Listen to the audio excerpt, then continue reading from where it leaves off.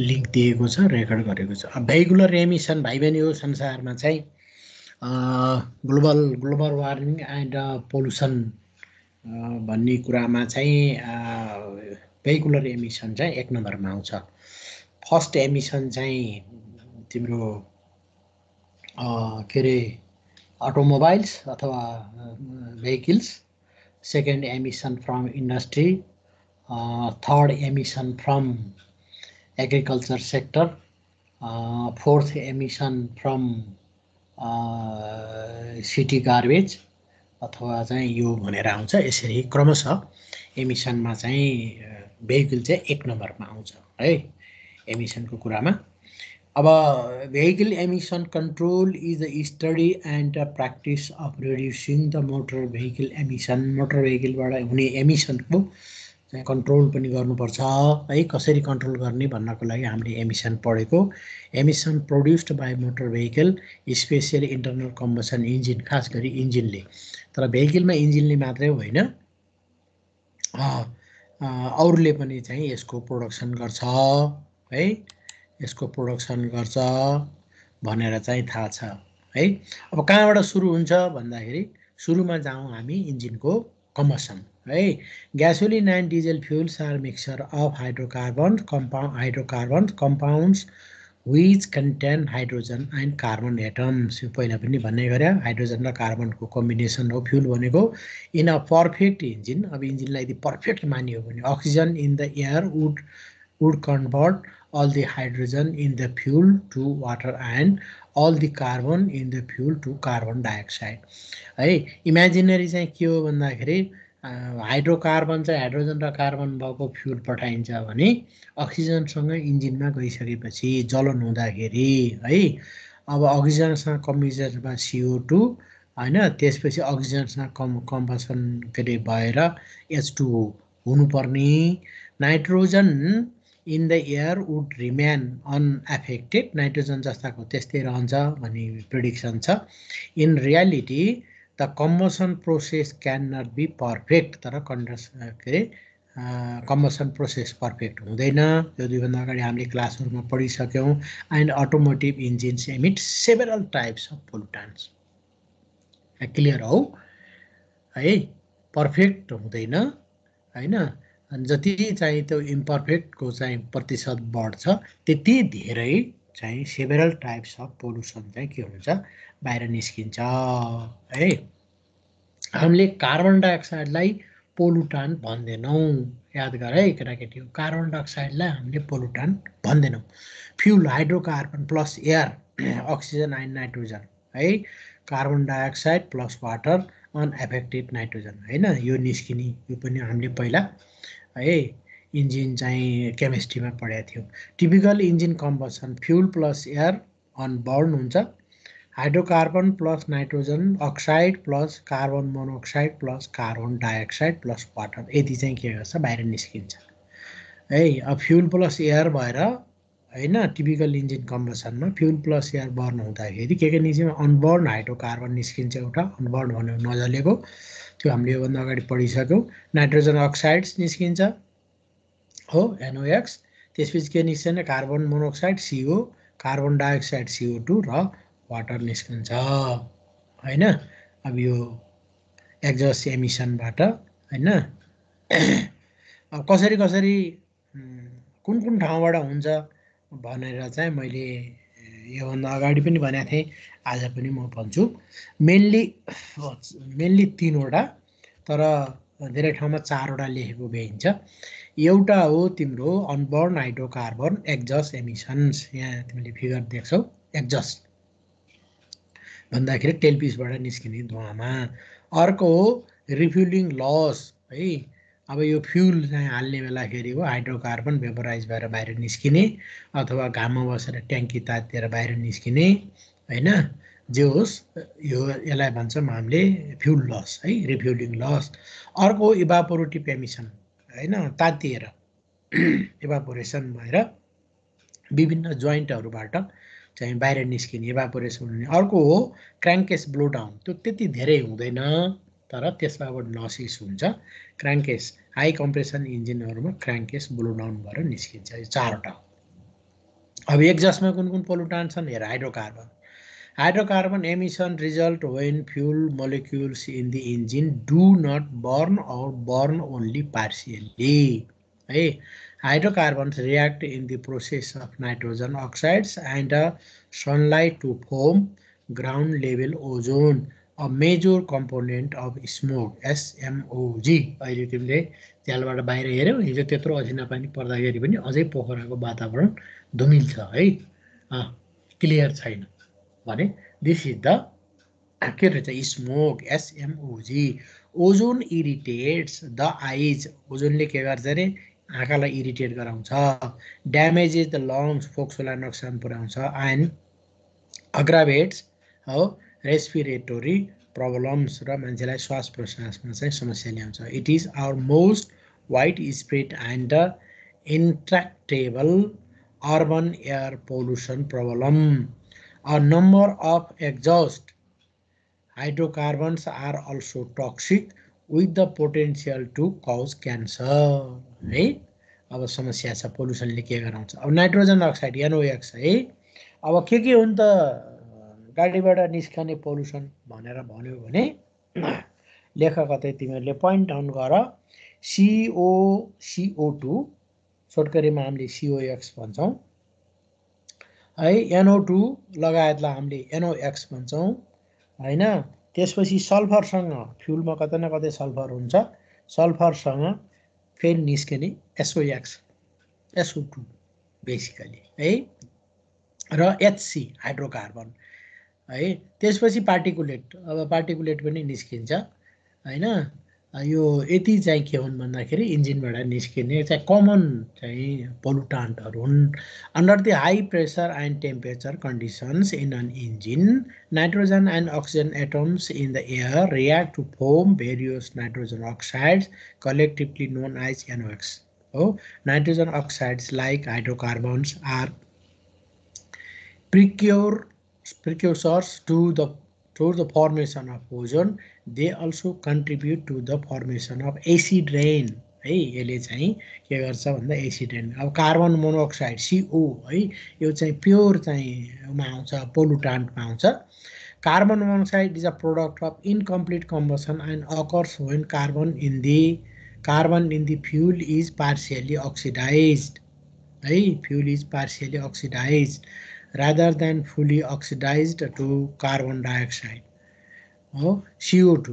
Carbon monoxide reduces the flow of oxygen in the human bloodstream and is particularly dangerous to persons with heart disease. है यसले चाहिँ respiratory human मात्रै होइन, अब एनिमलमा पनि हो, सबैको चाहिँ ब्लड सर्कुलेसनलाई चाहिँ बाधा पुर्याउँछ कार्बन मोनोक्साइडले. हो कार्बन डाइअक्साइड अब यो चाहिँ चाहिँ मान्दैनन्, तर यो ग्रीन हाउस ग्यासेस हो है. In recent years the EPA environment protection agency अथवा association has started to view carbon dioxide a product of perfect combustion as a pollution concern. Carbon dioxide does not directly impair human health, but it is a greenhouse gas. मैले अघि नै भने that traps the Earth's heat and contributes to the potential for global warming. अब carbon dioxide अब कल्पना गर है, carbon dioxide वर्षमा चाहिँ कति निस्किन्छ थाहा छैन, नेटहरू खोजे पनि भेटिएला है. कमसेकम बिलियन टन जति कार्बन डाइअक्साइड चाहिँ पृथ्वीबाट उत्सर्जन हुन्छ है. त 1 बिलियन टन कार्बन डाइअक्साइड उत्सर्जन भयो भने र त्यो 1 डिग्री टेम्परेचर हैन, त्यसले चाहिँ के गर्यो भने पृथ्वीबाट आउने दुईटा रे, एउटा बिम रेडिएसन अर्को डिफ्युज रेडिएसन. हिट त सनबाट आउँछ पृथ्वीमा है. त्यो सनबाट आउने जुन हिट छ त्यसलाई चाहिँ उसले के गर्छ भन्दाखेरि ट्र्याप गर्छ र पृथ्वीको सराउन्डिङमा भएको एटमोस्फियरलाई यसले तताइराख्छ. कार्बन डाइअक्साइडको सबभन्दा नराम्रो पक्ष यो हो. Even though it is in atmosphere, it's content is approx 0.03% है. त्यति नै हो, तर यो चाहिँ त्यस्तो डेन्जर छ है। पार्टिकुलेट म्याटर मैले अघि भनेको थिएँ, particulate matter shoot out smoke made up of particles in the micrometer size range है। माइक्रोमिटर साइज रेन्ज भन्यो भने भाइ बहिनी हो, कल्पना गर तिम्रो अगाडि टेबलमा चाहिँ 1 मिलिमिटरको एउटा बालुको कण छ है, 1 मिलिमिटर साइजको बालुको कण छ। त्यो 1 मिलिमिटर साइजको बालुको कणलाई 1000 टुक्रा बनाऊ। कल्पना गर, साँच्चीकै लाइफमा सकिन्न तर बन्छ। 1000 टुक्रा बनाऊ। त्यो 1000 टुक्रा मध्येको एक टुक्रा हो भने that is the micrometre size particle है। पार्टिकुलेट भन्यो भने हो त्यस्ता त्यस्ता पार्टिकलहरू, त्यसको अब कोही चाहिँ 10 माइक्रोन, कोही 20 माइक्रोन, कोही 100 माइक्रोन, कोही 150 माइक्रोन होइन, कोही 20 माइक्रोन, कोही 15 माइक्रोनको चाहिँ त्यो साइजको चाहिँ होला है। Particulate matter causes negative health effect including but not limited to respiratory disease है। रेस्पिरेटरीले मात्रै होइन, पार्टिकुलेटले क्यान्सर पनि ल्याउँछ। जस्तो मेटल, अब तिमीले पेरियोडिक टेबल हेऱ्यौ भने पेरियोडिक टेबलमा कति छन् भन्दाखेरि पेरियोडिक टेबलमा कतिवटा छन् रे, झन्डै 94वटा चाहिँ मान्छेले बनाएको बाहेक 94वटा मेटल छन्। त्यो 94वटा मेटल मध्ये थुप्रै मेटल पोइजनस छन्, फर इक्जाम्पल लिड होइन। त्यसको चाहिँ पार्टिकुलेट निस्क्यो भने त्यसले के गराउने भयो, त्यसले चाहिँ क्यान्सर चाहिँ जन्माउँछ है। Sulphur dioxide SOx, a general term for oxides of sulfur which are emitted from motor vehicles burning fuel containing a high concentration of sulfur. Sulphur को concentration भयो भने त्यसले SOx जन्माउँछ हैन।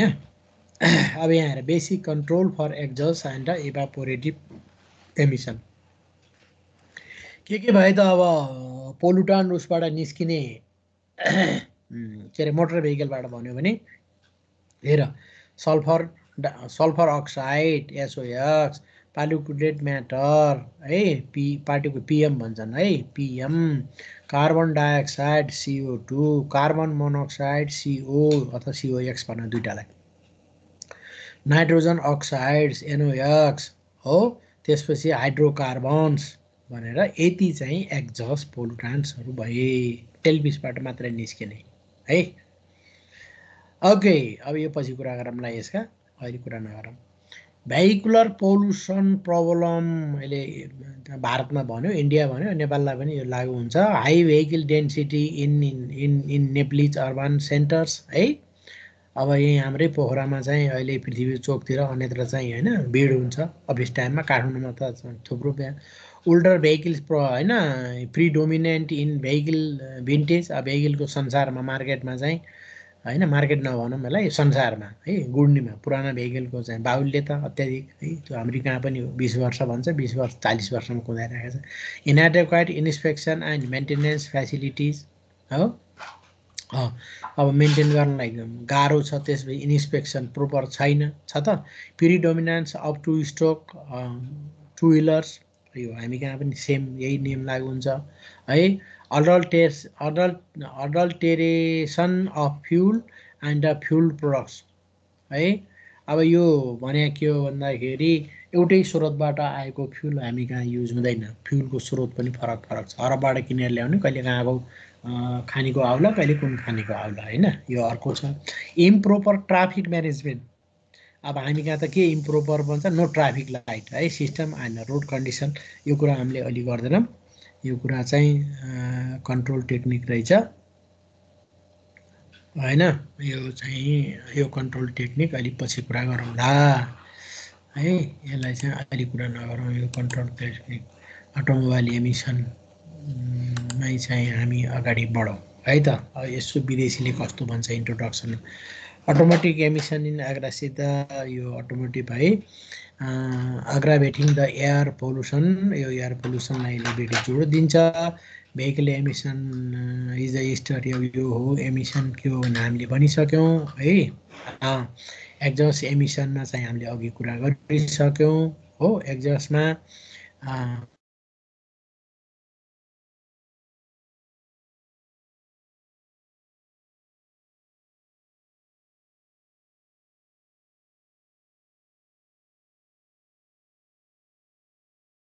सुरुको आवाज नआएको कि के भयो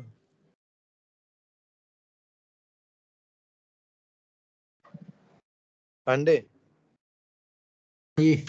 बिरुवाको चाहिँ यस्तो हुन्छ हेर पहिला यो स्वस्थ बिरुवा छ है अनि तिम्रो चाहिँ यो बिचमा आयो इफेक्ट हुँदै हुँदै अनि लास्टमा पुग्दाखेरि यस्तो भयो है यो देख्छौ बाटाको किनारा नेपालमा प्रशस्तै देख्न पाइन्छ है अब मानिसलाई के असर गर्छ भन्यो भने headache I irritation knows and throat irritation impaired long function है कफिङ एन्ड विजिङ यो हामीले भर्खरै कुरा गऱ्यौँ होइन त यस हामीले भर्खरै pollution matter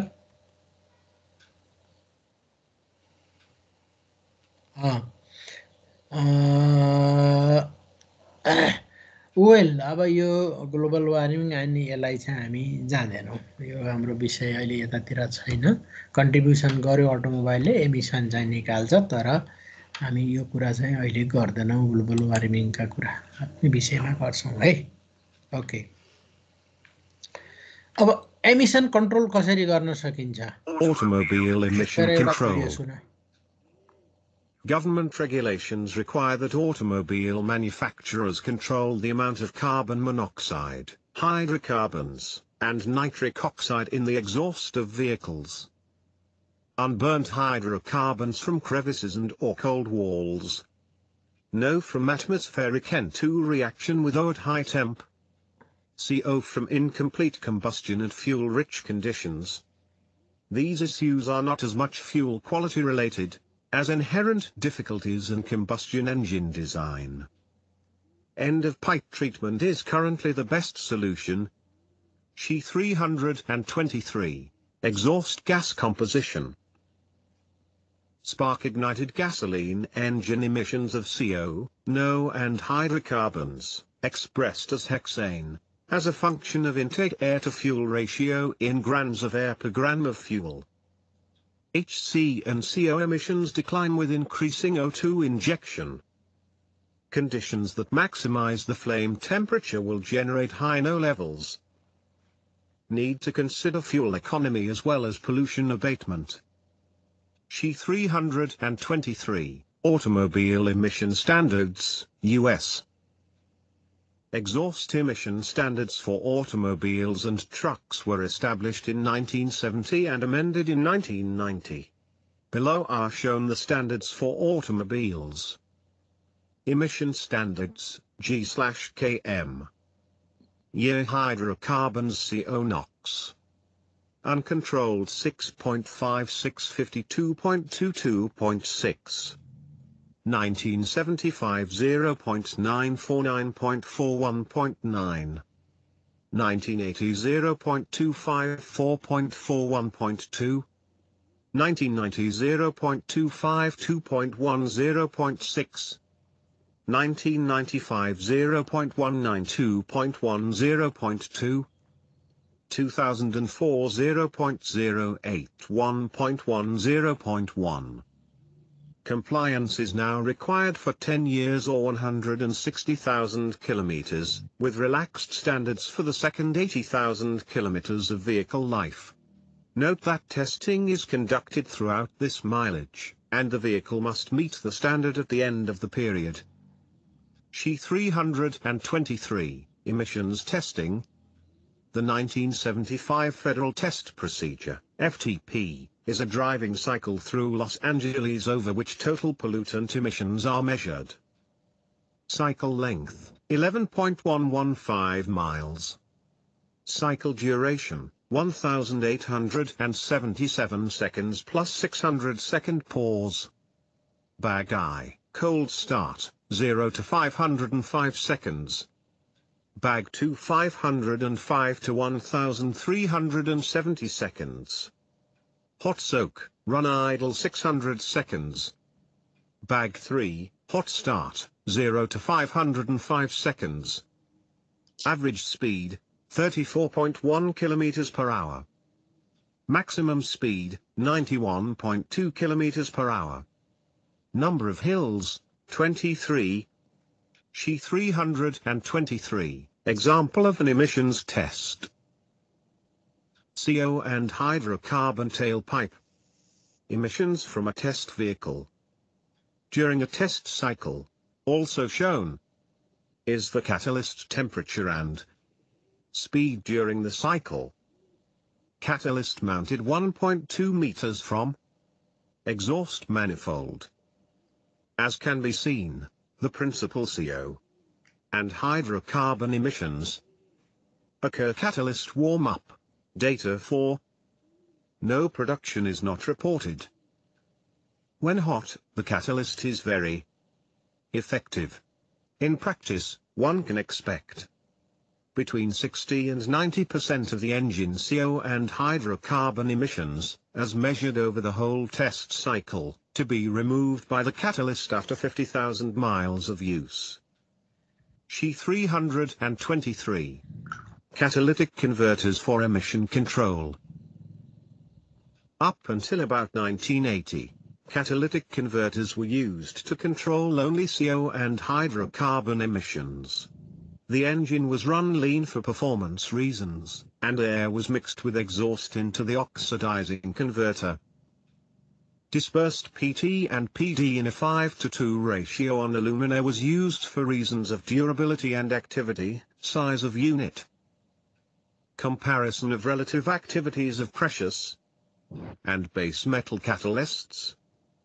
Reactant 1% CO 0.1% C2H4 0.1% C2H6 PD 500 101 PT 112 1 CO 203 80 0.6 0.05 O15 0.3 less than 0.2 MNO 24.4 0.04 QO 45 0.6 Fe 203 0.4 0.006 Reaction in oxidizing atmosphere at 300 degrees Celsius.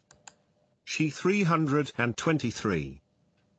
Three-way conversion, TWC, catalysts.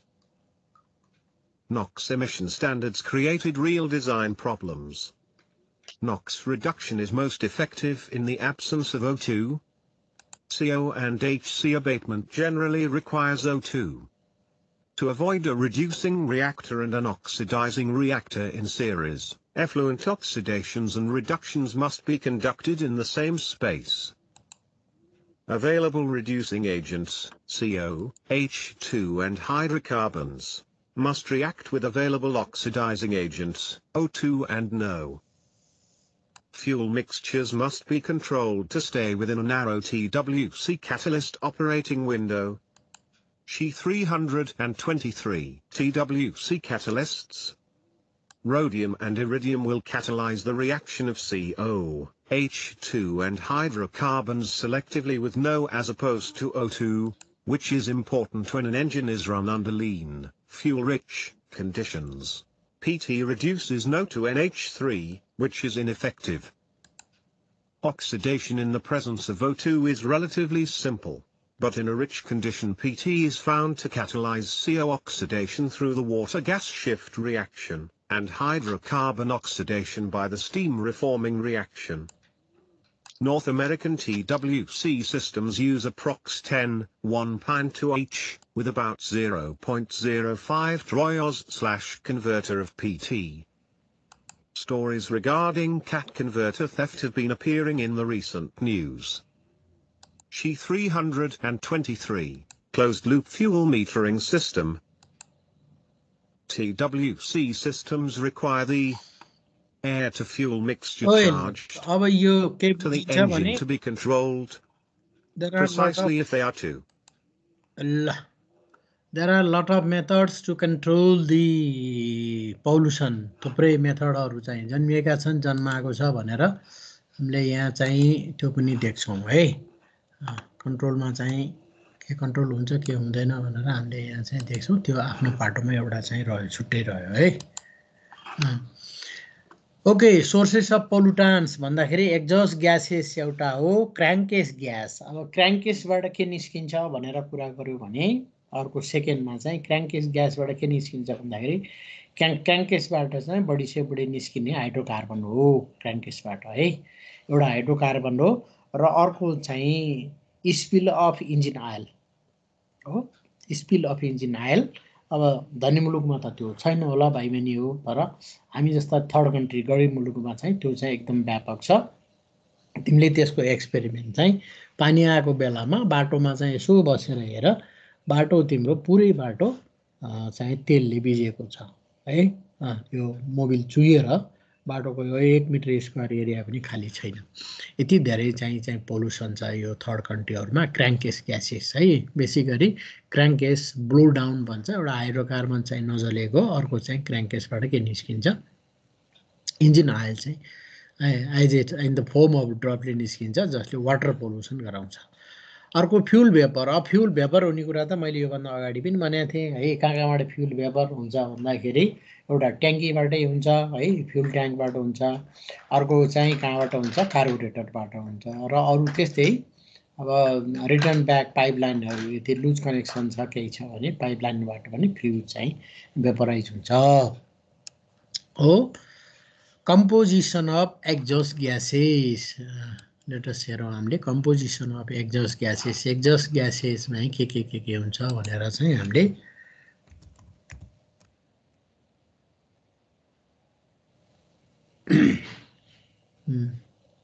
Composition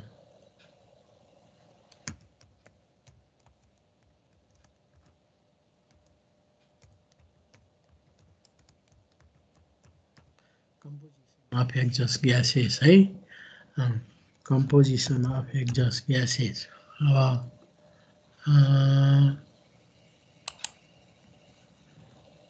automotive exhaust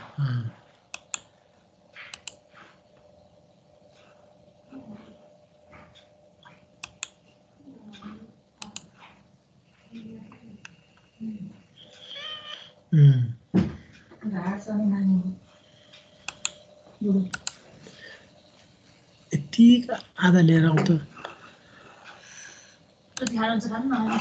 त्यसो गरेन।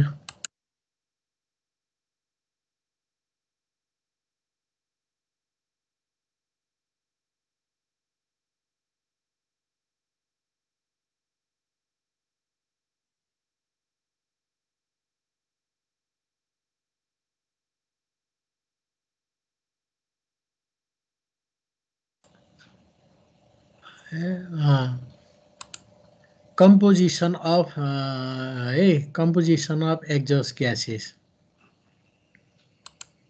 हामीले कम्पोजिसन अफ एक्जस्ट ग्यासेस है, composition of exhaust ग्यासेसमा चाहिँ हेरौँ।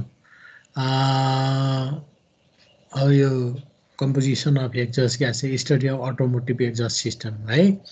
Introduction. Exhaust gas or fuel gases is emitted as a result of the combustion of fuels such as petrol, diesel or fuel oil है। अब अहिले चाहिँ तिमीले पेट्रोल लेख्छौ, डिजेल लेख्छौ, अथवा LPG लेख्छौ, CNG लेख्छौ, LNG लेख्छौ है। अनि फ्युल आयल भन्यो भने तिमीले चाहिँ यसमा बेसिकली चाहिँ बायोडिजललाई चाहिँ उ गर्छौ हैन, बायोडिजललाई चाहिँ यसलाई तिमीले चाहिँ प्रोडक्सन गर्छौ। दोस्रो नम्बरमा चाहिँ अकार्स exhaust system is responsible for ट्रान्सपोर्टिङ the bound exhaust र combustion gases from it's engine and out through the trial pipe. केटाकेटी हो 5 मिनट ब्रेक गर्नुपर्ने भयो ठ्याक्कै है। 5 मिनट चाहिँ मैले चाहिँ अलिकति मेरो इन्जिनमा फ्युल हाल्नुपर्ने भयो है। 5 मिनटमा तिमीहरूसँग फ्युल हाल्नलाई चाहिँ मागे है।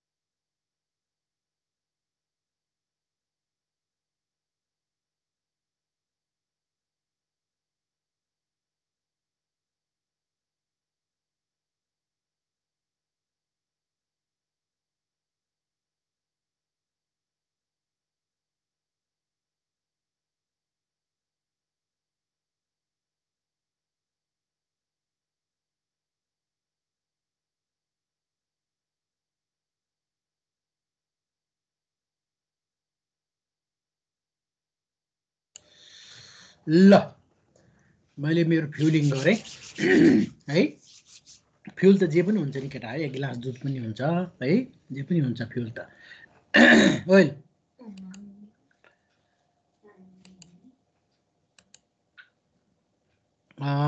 हामीले के कुरा गर्दै थियौँ भने हामी चाहिँ यो के अरे होइन sorry exhaust system responsible for transporting the burned exhaust or exhaust combustion को चाहिँ composition को बारेमा हामीले कुरा गर्दै थियौँ हैन अब यसमा composition कस्तो छ भनेर चाहिँ हेर्यो भने हैन components of exhaust system के हुन् भन्दा exhaust manifold exhaust pipe है catalytic converter अघि कुरा गरेका थियो है muffler catalytic converter भनेको यो अनबर्न ग्यासेसहरूलाई र यो कार्बन मोनोक्साइडलाई चाहिँ कार्बन डाइअक्साइड कन्भर्ट गर्ने हो मफलर भनेको तिम्रो साइलेन्सर हो हैन त्यो आवाजलाई चाहिँ कम गराउने हो अब टेल पाइप भनेको त यो बुझिहाल्छौ तिमीहरूले हैन सिस्टम र पाइपमा अब यहाँनिर यहाँ सबै छ के छ भन्दाखेरि यो इन्जिन भयो इन्जिनबाट एक्जस्ट म्यानिफोल्ड भन्ने यो तिमीहरूले बुझ्छौ है अनि त्यसपछि आयो तुरुन्तै क्याटालाइटिक कन्भर्टर आयो कन्भर्टर पछि हैन रेजोनेटर आयो अनि त्यसपछि मफलर आयो मफलर पछि के आयो हैन यो टेल पाइप आयो अनि बल्ल चाहिँ गएर एक्जिट भयो ग्यास एक्जिट भयो है दिस इज अ सिस्टम अब अरु चाहिँ सबै थाहा थियो यो बीचमा यो पनि मैले आज रेजोनेटर एकछिन है शेयर भएन समस्या इज दियर समस्या शेयर भएन अघिबाट भएर शेयर के शेयर भइरहेको थियो भन्दा यताको उता चलायो भने शेयर हुँदैन मेरा दुईटा स्क्रिन छन् त्यही भएर यस्तो हो ल अहिले त भयो नि त भयो सर भयो है अघि जुन कुरा गरेको थिएँ मैले त्यो मध्येमा चाहिँ अब यो कन्सेप्चुअली बुझायो इन्जिन ब्लक भयो इन्जिनबाट निस्किने बित्तिकै एक्जस्ट म्यानिफोल्ड भयो हैन यो एक्जस्ट म्यानिफोल्ड भयो एक्जस्ट म्यानिफोल्ड पछि तत्कालै क्याटालाइटिक कन्भर्टरमा गएर चाहिँ जोडियो क्याटालाइटिक कन्भर्टर पछि के भयो भन्दाखेरि रेजोनेटर भयो रेजोनेटर पछि यो मफलर आयो हैन जे जति स्पिड मार उसमा आउँछ हैन त्यो ग्यासलाई यसले स्पिड कम गर्छ आवाज डम्प गर्छ हैन दुईटै गर्छ नोइज एन्ड भाइब्रेसनलाई डम्प गर्छ त्यसपछि टेल पिसमा गएर एक्जस्ट भयो ग्यास बाहिर निस्क्यो यो बीचको पाइपलाई रेजोनेटर भनेर मैले पनि पहिलो पटक आज चाहिँ यहाँ भेटाएँ है मलाई पनि थाहा थिएन नयाँ टर्मिनोलोजी आएछ हो अब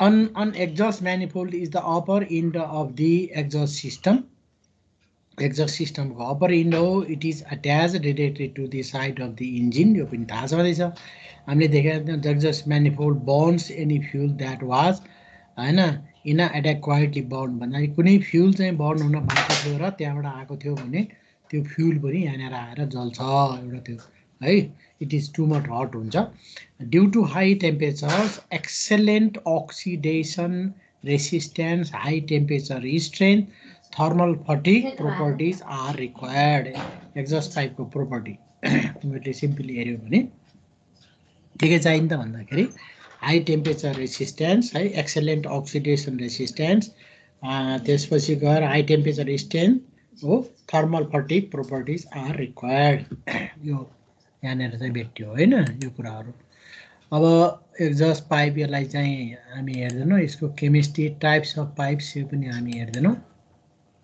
क्याटालाइटिक कन्भर्टर भन्ने यो भयो है क्याटालाइटिक कन्भर्टर मेटल हो है क्याटालिस्ट अब रिडक्सन क्याटालिस्ट भन्यो भने केमिस्ट्री है 2NO इक्जाम्पल हैन NO N2 + O2 और 2NO2 हैन N2 + 2O2 एउटा है 2CO + O2 2CO2 है के अरे क्याटालिस्टमा हुने चाहिँ हो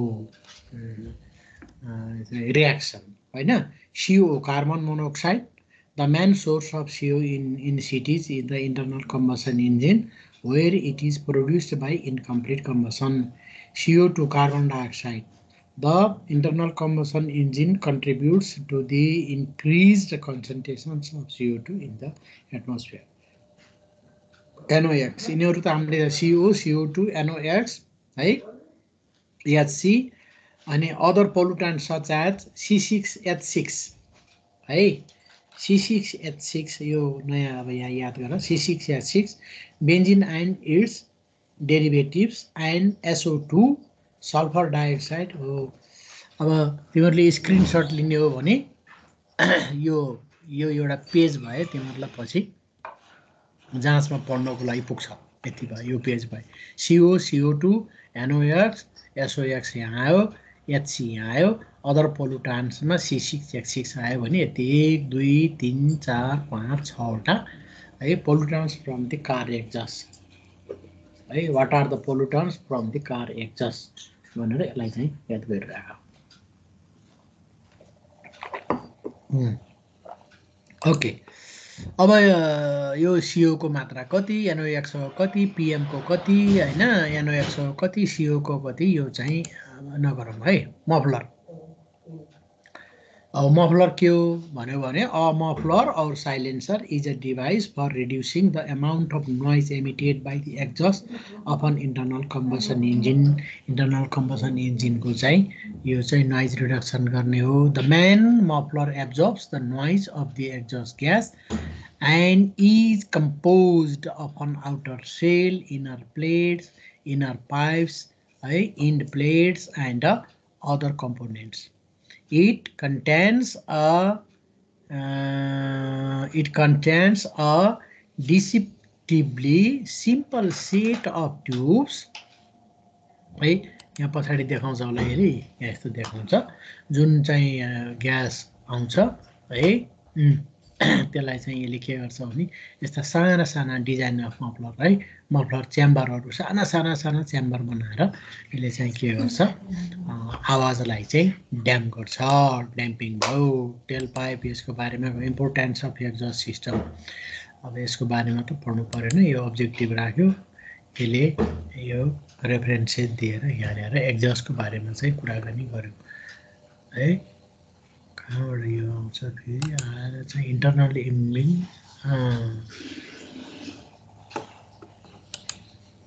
के भन्छ अहिले है अटोमोबाइल एक्जस्ट सिस्टम यो त त्यही अघिकै आयो के र हैन त्यही आयो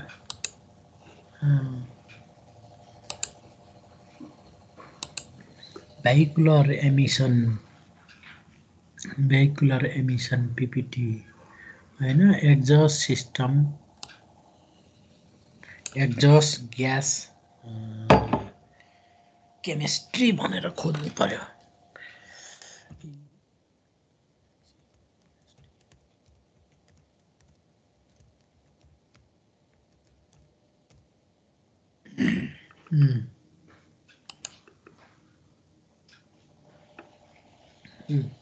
स्टिम जेनेरेटरलाई हेर्दैन exhaust gas power point presentation एउटा यो चाहिँ हेरौँ एमिसन्स of carbon particles from exhaust gas रिसर्कुलेसन motor exhaust gas system है NOx control fuels and combustion how exhaust emission खाली यति मात्रै दियो अहिले exhaust gas emissions of carbon particle from the exhaust gas हेरौँ यो दुईटालाई के रहेछ यसमा चाहिँ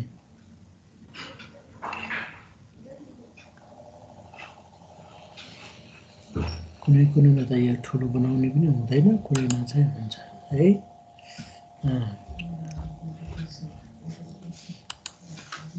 कुनै कुनैमा त ठुलो बनाउनु हुँदैन कुनै कुनैमा हुन्छ exhaust gas PPT presentation exhaust gas chemistry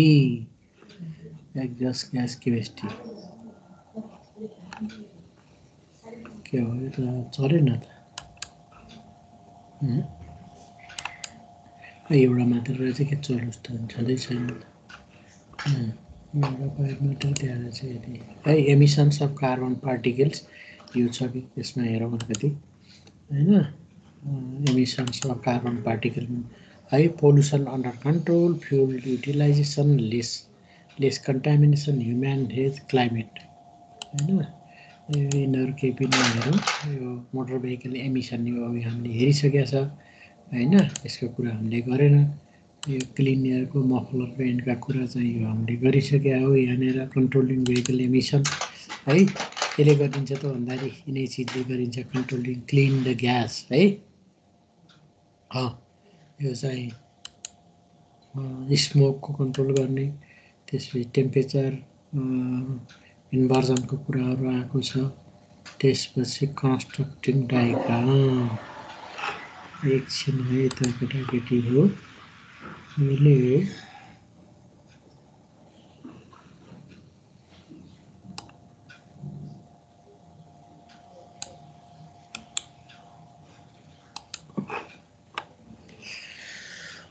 पटक्कै भेटिएन त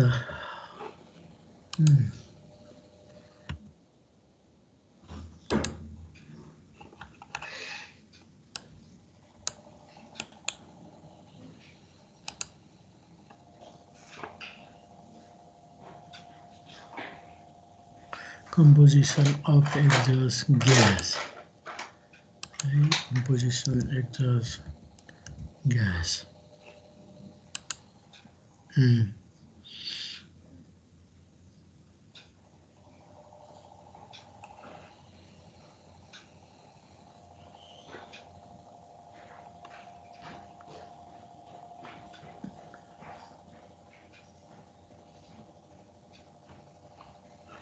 आगे बढो यहाँ दिएको थियो यसले composition of exhaust gas in petrol engine in diesel engine है in petrol engine in diesel engine हैन the major products of the complete combustion of petroleum based fuels in an internal combustion engine are carbon dioxide 13%, water 13%, with nitrogen from air comprising most 73% of the remaining exhaust, or a very diesel and gasoline engine exhaust. यसमा भेटिएला यसमा चाहिँ यो कुराहरू भेटिएला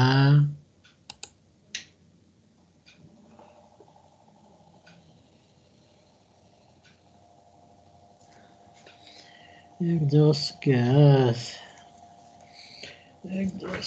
मैले नि किताब हेरौँ न त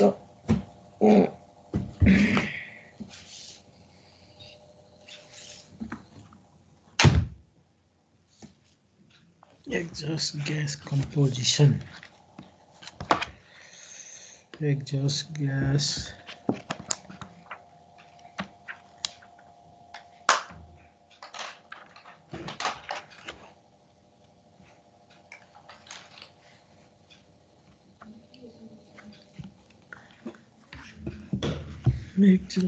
composition कहाँ हो चस्मै छैन है ओके अब यहाँ दियो यसले कम्पोजिसन अफ इन्जिन एक्जस्ट यहाँ चाहिँ आयो अब यसलाई चाहिँ मैले हल्का ठुलो बनाएँ भने तिमीहरूले पनि देख्छौ होला मैले पनि देख्छु होला यो माथि गयो के गर्यो भने यसलाई कन्ट्रोल भनेर गऱ्यो भने ठुलो हुनुभयो 100 ठिक छ okay diesel and gasoline engines are the major powertrain sources used in vehicles. त्यो हामीलाई सबै थाहा छ. There are two categories of diesel engine, open chamber or direct injection system. यो पनि हामीलाई सबै थाहा छ. The major products of the complete combustion of petroleum based fuels in an internal combustion engine are carbon dioxide 13%, water 13%, with nitrogen from air comprising most 73%. 13 जना 26 र 73 गरेर कति भयो भन्दाखेरि 1% बाँकी रह्यो है. Of the remaining exhaust, a very small portion of the nitrogen is converted to nitrogen oxides and some nitrate hydrocarbons. Hydrocarbons. The internal combustion engine को चाहिँ के रे exhaust gases side.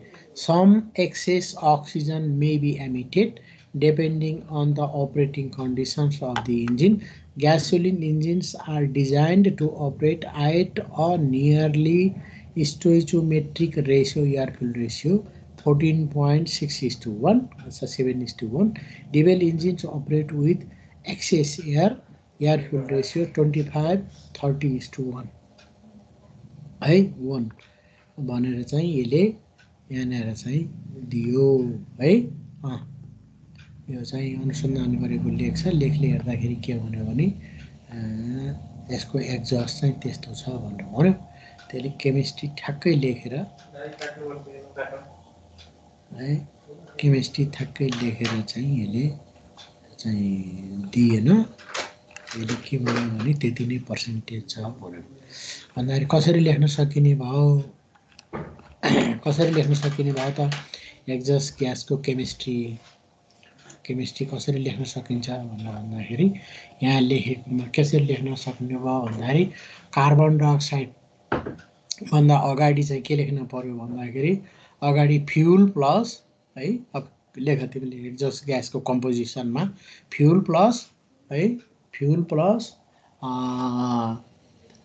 Plus oxygen plus nitrogen है fuel plus oxygen plus nitrogen is equal to CO2 है CO2 plus H2O plus N2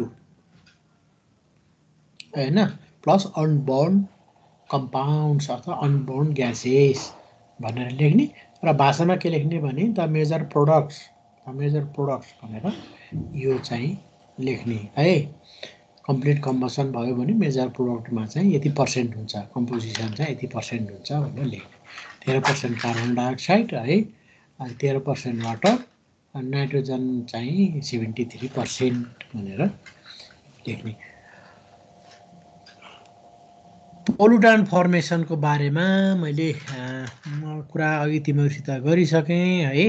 यो पोलुटान फर्मेसनको बारेमा चाहिँ अघि चाहिँ कुरा हाम्रो भइसक्यो। किनभने कसरी पोलुटान फर्मेसन हुन्छ भन्दाखेरि हैन फ्युल चाहिँ सबै आफैमा जल्न सक्दैन हो, अनबर्न रहन्छ। त्यो अनबर्न फ्युल रह्यो भने अथवा हिटसँग हुँदाखेरि विभिन्न किसिमका निस्किन्छन् भनेर अघि हामीले यो कुरा गरिसक्यौँ है। यो कुरा हामी गर्दैनौँ। यो त फेरि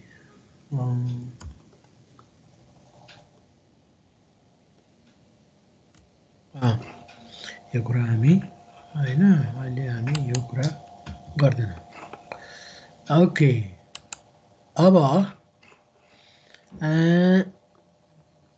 the composition exhaust gases from diesel main components. यो कम्पोजिसन र कम्बसन भन्ने चाहिँ फरक कुराहरू हैन। The composition exhaust gases from diesel, gasoline and propane powered motor vehicle है। प्रोपेन पावर मोटर भेहिकलको यसले चाहिँ यहाँ लेख्यो हैन। जस्तो यहाँनिरको एउटा चाहिँ अहिले म तिमीहरूलाई ठुलो बनाउँछु र यहाँ देखाउँछु कति कति छ भनेर एउटा टेबलमा दियो। Constituent of internal combustion engine exhaust gases है। कन्स्टिट्युएन्ट के हुन् भन्दाखेरि वाटर H2O अघि हामीले कुरा मेजर कन्स्टिट्युएन्ट है ग्रेटर देन 1% भन्छ यसले। 1% भन्दा बढी हुने सबैलाई गर्नु भन्छ है। Major constituent of internal combustion engine exhaust gases है। Point to be noted water H2O, carbon dioxide CO2, nitrogen N2, oxygen O2 है। त्यसपछि गएर अब कार्बन मोनोक्साइड CO र हाइड्रोजन H अथवा हाइड्रोकार्बन है HC। अब अर्को माइनरमा के आउँछन् भन्दा oxides of sulphur, oxides of nitrogen, aldehydes SCHO है, अर्ग्यानिक एसिड्स हैन HCOOH, एल्कोहल हैन CH3OH, हाइड्रोकार्बन CN है CH carbon monoxide CO hydrogen मात्रै है H र स्मोक यति these are the constituent gases है मेजर एन्ड माइनर है टेबल 1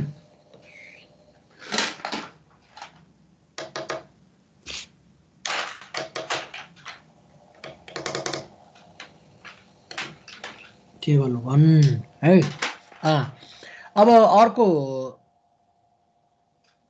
थ्रेसहोल्ड लिमिट त यहाँ थ्रेसहोल्ड लिमिट भन्यो भने योभन्दा धेरै भयो भने यसले चाहिँ यहाँ लेख थ्रेसहोल्ड लिमिट अफ कन्टिन्युअस होइन 8 आवर यो त टेस्ट गरेको लेखा दिस इज द यो चाहिँ ग्यासको भयो कुन कुन ग्यासेस हुने यो भयो पर्सेन्टेज अघि लेखाइयो होइन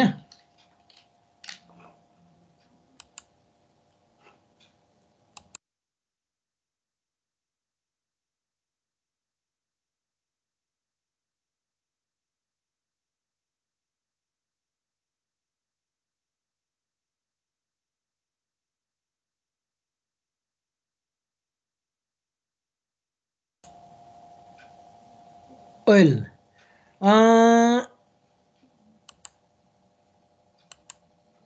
अब हामीले के हेर्ने भयो भने त्यो पनि हामीले हेरिसक्यौँ है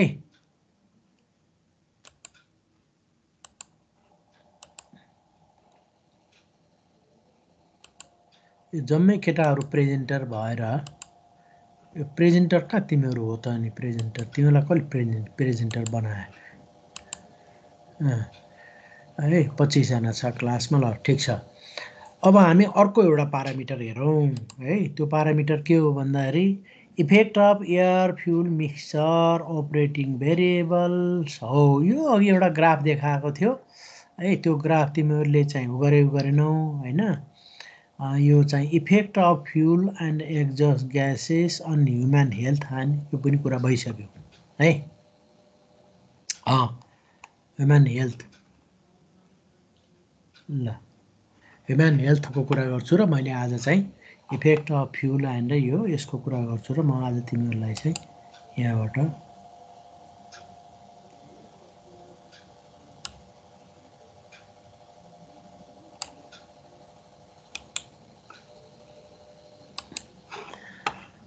ओके अब effect of fuels and exhaust gases on my health and environment है human health and इन्भाइरोमेन्टमा lakh how does gas West effect the human health and environment कसरी गर्छ भनेर सोध्यो क्वेसन कसैले भने नाइट्रोजन अक्साइड्स आर है पोटेन्सियल्स अथवा potent इरिटान्ट of the respiratory system है अब हरेकको आफ्नो छ नाइट्रोजन अक्साइडले चाहिँ के गर्छ रेस्पिरेटरी सिस्टमलाई इरिटेसन गराउँछ पेनेट्रेटिङ डिप इन्टु लङ टिस्युज है लङको टिस्युमा चाहिँ गाडिन्छ र कजिङ रेस्पिरेटरी डिजिज है विजिङ ब्रोन्केस्पाम यो सबै मेडिकलको भाषा बुझिँदैन यिनीहरू ल्याउँछ एन्ड इभेन पल्मोनरी है यसले चाहिँ ल्याउँछ भन्छ मलाई लाग्छ यसको लेख यही हुनुपर्छ यसलाई एकखेर हेरौँ है exhaust gas emission and effect of environment and human है यसलाई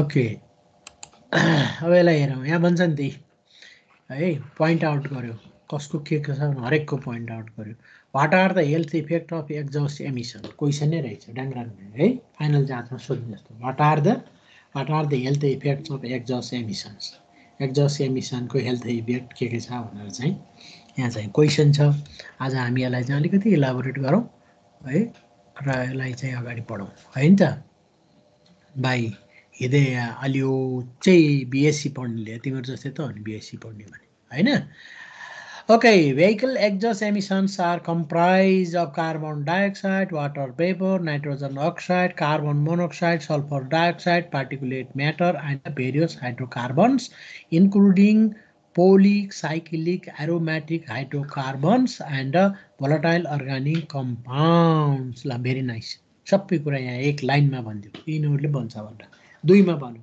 Collectively, these exhaust emissions which result from internal combustion engines have become increasingly regarded as a potential health risk, with increasingly stringent standard being imposed unlimited in many parts of the world. अर्को है यो कुरा गर्यो हैन, भेहिकुलर emission. अब particulate matter and health पहिलोमा लग्यो। Particulate matter म फेरि यहाँ रिमिट गर्छु। पार्टिकुलेट म्याटर भनेको माइक्रोनमा चाहिँ जुन पार्टिकलहरू बन्छन् र हावामा सस्पेन्डेड हुन्छन्, ती पार्टिकलहरूको हामीले श्वास प्रश्वासमा तिनलाई भित्र तान्छौँ है। भित्र तान्दाखेरि तिनीहरूले पार्ने असर हो पार्टिकुलेट है। बुझाएको छ? अघि पनि मैले भने, फेरि भन्छु हैन। माइक्रोन भनेको 1 मिलिमिटरलाई फोरेर 1000 भाग लाग्ने, त्यो भागमा चाहिँ आउने टुक्राहरू हैन। 1 मिलिमिटरको 1000 भागको एक भागले 1 माइक्रोन भन्छौँ। त्यस्तै त्यो चाहिँ कति हैन 5-10 माइक्रोन, 2.5 माइक्रोनदेखि माथि र 2.5 माइक्रोन भन्दा तलको पार्टिकल चाहिँ असाध्यै डेन्जर। 2.5 माइक्रोनको लागि greater than 2.5 micron is course, less than 2.5 micron is smooth. तर स्मुथ चाहिँ के गर्छ, ब्लडमा डाइल्युट हुन्छ हो त्यो पार्टिकल हैन। यो आफ्नो समस्या छ हैन। अब एकछिनमै म क्लास सिधै हाल्छु। According to the United state environmental protection agency EPA भन्थेँ नि मैले अगाडि पनि, हो त्यही agency. PM includes particles greater than 10 micrometre in diameter called PM10 है, PM5, PM20, PM15 बुझ्यो है। And extremely fine particles with diameter that are generally 2.5 micrometre and smaller हैन। 2.5 देखि माथिलाई मैले अघि पनि हालेँ नि कोर्स भन्छ, 2.5 देखि मुनिकोलाई चाहिँ के भन्छ, स्मुथर। यहाँ के लेख्यो, फाइन लेख्यो है। PM10 can invade the lungs after inhalation and reach the blood stream. Finer particles PM2.5 pose a greater health risk as they can penetrate further into terminal bronchial areas as well as terminal bronchioles and alveoli. Medical term भयो यिनीहरू। Several epidemiological studies have shown that short and long term exposure to PM2.5 result in nasal pharyngitis है, फेरेन्जाइटिस भन्ने होला है। फेरेन्जाइटिस भनेको यो घाँटी बोल्न नसक्ने है। with longer term exposure in particular related to cardiovascular disease and infant mortality. हामीले चाहिँ अब यसलाई यति धेरै नबुझौँ, के चाहिँ बुझौँ भने भाइ बहिनी यतिसम्म बुझौँ है। अब अहिलेको लागि 2.5 माइक्रोन भन्दा तलको र 2.5 माइक्रोन भन्दा माथिको छ।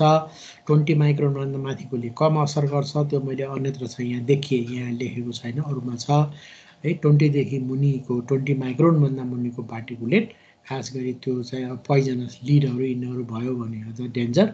यसले चाहिँ मान्छेलाई के गराउँछ हैन, फोक्सोको क्यान्सर, ब्लड क्यान्सर गराउँछ। यति बढेन। अब कार्बन मोनोक्साइडले के गर्छ, त्यही कार्बन मोनोक्साइड बारेमा हामी वेल नन छौँ।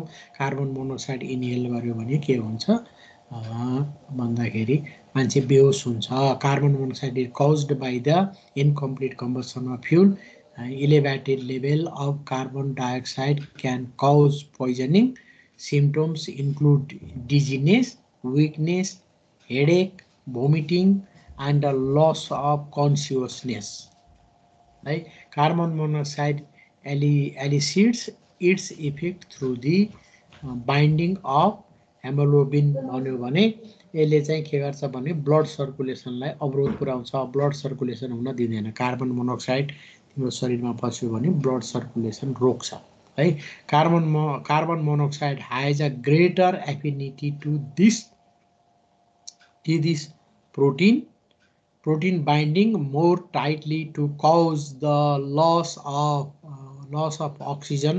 The outcome of this is hypoxia, है ischemia and cardiovascular disease, है कार्बन मोनोक्साइडले चाहिँ ब्लड सर्कुलेसनलाई अवरोध पुर्याउँछ। 2 नम्बरमा यति जानु। 3 नाइट्रोजन अक्साइडको अघि हामीले कुरा गरेर nitrogen oxide are a potent irritant of the respiratory system, penetrating deep into lung tissue, causing respiratory disease, wheezing, and bronchospasm, and even pulmonary edema at high level.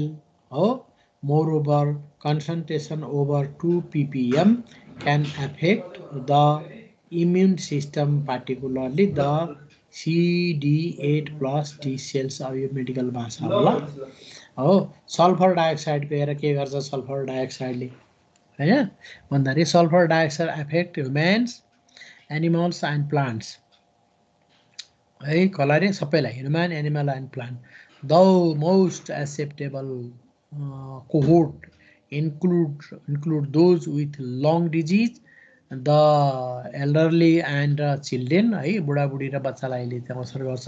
The major health outcomes associated with inhalation of sulfur dioxide include mucus production,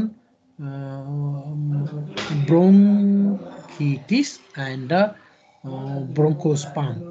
Sulfur dioxide is also regarded as a sensory irritant capable of deep penetration into the lung, where it is converted into disulfide and can interact with the sensory receptors to cause bronchoconstriction. धेरै मैले पढिन है यसले। अब lead त विषाक्त हो भाइ बहिनी, लीड पढ्नै पर्दैन। Lead is a heavy metal है, लीड सबभन्दा हेभी मेटलमा आउँछ। That can be emitted from some petrol motor engines, खास गरेर यो पेट्रोल मोटर इन्जिनबाट बाहिर निस्किन्छ। Lead can enter the body through इनहालेसन, श्वास प्रश्वास पिपिएमको रूपमा भित्र जान्छ है। Injection and absorption through the स्किनले पनि एब्जर्ब गर्छ भन्ने रहेछ है।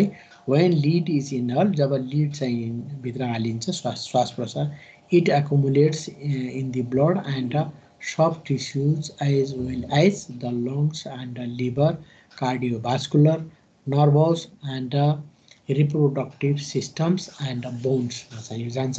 Other effect include loss of concentration and memory as well as increased joint and muscular pain. Short term versus long term effect of pollution. अब पोल्युसन को effect पाइ भने मैले यहाँ छोटकरीमा कुरा गरेँ है। पोल्युसन को इफेक्ट सर्ट टर्म भन्दा लङ टर्म बढी हुन्छ है। लङ टर्म को इफेक्ट यसले असाध्यै बढी गराउँछ। The short term effect of pollution are, यहाँ लेख है, the short term effect of pollution are temporary and range from simple discomfort such as irritated eyes, skin, nose, and throat, as well as acute symptoms such as coughing, wheezing, breathing difficulties, and chest tightness. More severe short-term effects include asthma, pneumonia, bronchitis, and lung and heart problem. Short term, extended long term exposure to these pollutants can aggravate these symptoms, causing more widespread reproductive, neurological, and respiratory effects. These can culminate in a variety different types of cancer and in rare cases death. Right? Death is increasingly likely following the long-term effect of chronic exposure. अब मैले तिमीहरूलाई यहाँनिर एउटा उदाहरण है, एउटा भएको यो मलाई अहिले याद आयो तिमीलाई चाहिँ। मेरो गाउँको एकजना, मेरो त अङ्कल हो उहाँ, उमेरले है। एकजना अङ्कल चाहिँ यो के अरे यो चेन्नईको चाहिँ उसमा काम गर्नुहुन्थ्यो, यो रिफिलिङ ग्यास रिफिलिङ कम्पनीमा काम गर्नुहुन्थ्यो है। अब उहाँले निकै वर्ष काम गर्नुभयो होइन, gas refilling company. Gas refill गर्ने मान्छे त होइन, उहाँ चाहिँ अफिसको काम गर्ने मान्छे हो। तर एक्सपोजर त उहाँ भयो, किनभने कम्पनी त रिफिल त्यही हुन्थ्यो। रिफिल हुँदाखेरि तिम्रो कति हाइड्रोकार्बन स्केप भयो होला होइन, कति भयो कति है। अब त्यो त गणनै भएन होइन। त्यो हाइड्रोकार्बन त उहाँले लङ टर्म चाहिँ के अरे उ गर्नुभयो, इनहेल गर्नुभयो। त पछि उहाँ यति अराउन्ड 58 वर्ष कि 56 वर्षको उमेरमा है, 56-58तिर चाहिँ सिरियसली बिरामी पर्नुभयो होइन। अनि त्यो त्यसमा चाहिँ अब अन्त त्यो कम्पनीको ऊ रहेछ के अरे बिमा रहेछ, त्यसले काम गर्यो होइन। तर उहीँ गएर गर्नु पऱ्यो उपचार, यहाँ नेपालमा त त्यो उपचार भएन, इन्डियामै गएर गर्नु पऱ्यो। र त्यसमा चाहिँ दिएको के थियो भने यो चाहिँ लङ टर्म हाइड्रोकार्बन यो उसमा ग्यासमा एक्सपोजर भएकोले तिमीलाई यस्तो हो भनेर भनेको थियो अरे। अहिले मलाई ठ्याक्कै याद आयो तिमीहरू त यहाँ हुँदाखेरि। त्यसैले यसरी चाहिँ भाइ बहिनी हामीले आज साफ भेहिकुलर एमिसनको बारेमा हामीले सर्टली डिस्कस गऱ्यौँ होइन। वेल आजलाई चाहिँ क्लास यति नै। यो चाहिँ पोइन्ट टु बी नोटेड होइन, राम्रो रहेछ यो लेख, असाध्यै राम्रो लेख रहेछ।